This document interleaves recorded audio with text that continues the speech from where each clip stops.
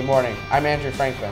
And I'm Andrew Strincioni, and this is the WHBS TV Friday Morning News. Last month, Westlake celebrated the opening of our brand new elementary school.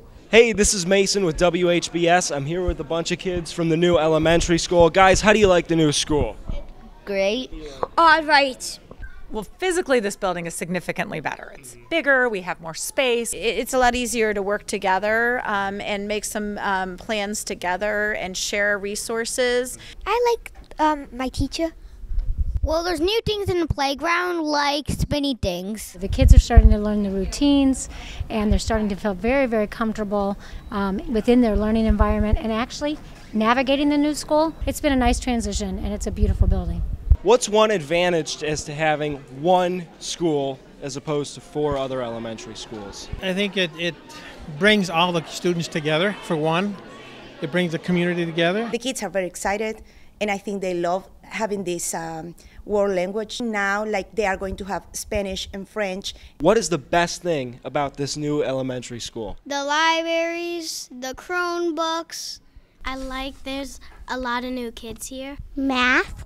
The space is amazing. We have storage that we never had before. It's air conditioned. It's just clean. It's new. The other thing I really love about the new school is, as a 3rd grade teacher, I now have 10 3rd grade teachers that I'm teaching with. So I have more people and more resources. And it also provides a more consistent education. So for example, when we had our 4 schools going, even though you had Bassett, Holly Lane, Hilliard, and Dover teaching the same curriculum, you didn't have the teachers working together.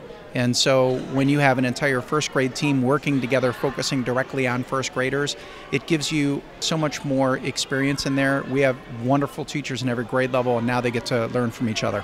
How are you guys liking the new elementary school? A lot. A whole bunch. I love that there's separate hallways and a bigger gym. Art class. Do you like this better than your old school? Equal. Are you a senior trying to get recognition? Well, here's one way to do it, but there's another way. A STEM Diploma. What is a STEM Diploma? It's a diploma through the state of Ohio that recognizes rigorous coursework in science, technology, engineering, and math. The students will need to show that they have taken 5 years of math and 5 years of science, including 2 advanced sciences. They also need to have 2 years of tech or engineering, as well as their regular graduation requirements. They'll also then, having met those minimum requirements, then they'll reach out to Ms. Barth to set up some field experience and some other things to meet that final requirement to get the diploma. Who is a STEM diploma for? I think any student who has focused their academic courses on science, technology, engineering, and math is a great candidate, but at this point we especially want to focus on our seniors because of that field experience component that needs to be completed before graduation. What are the benefits of a STEM diploma? Primarily acceptance into college. It's a way to set themselves apart from other students, especially in those STEM careers. So if they're thinking about pursuing a program at a university in something like, going into medicine, or they want to be a software designer, having this STEM diploma really sets them apart as somebody who has been thinking about this all along.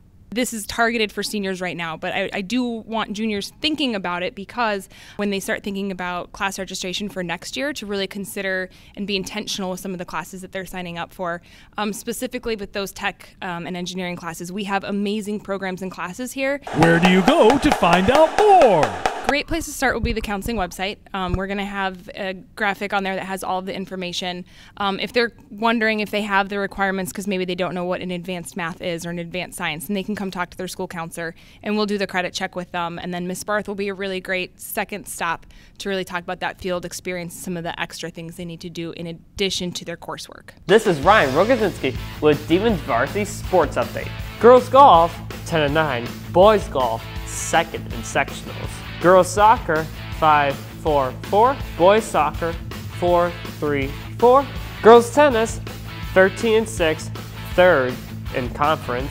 Football, 0-5. The girls cross country team took 3rd at the Vermilion Invitational. I also got a chance to talk to the girls volleyball team to see how their season's been going. We're 11-6 overall, which puts us at 5th in the conference currently. Saturday we play Avon. Tuesday's our senior night against Lakewood.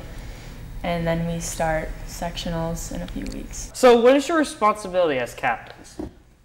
Being the only senior, I have to be a big role model and leader and make sure everyone's staying in line. Staying positive, keeping everyone together on the court. Students that are not in an AP course but would like to take an AP exam, please see Mrs. Litton by October 15th. The following colleges will be at Westlake High School next week. Monday, Damien College, Savannah College of Art and Design, Binghamton University.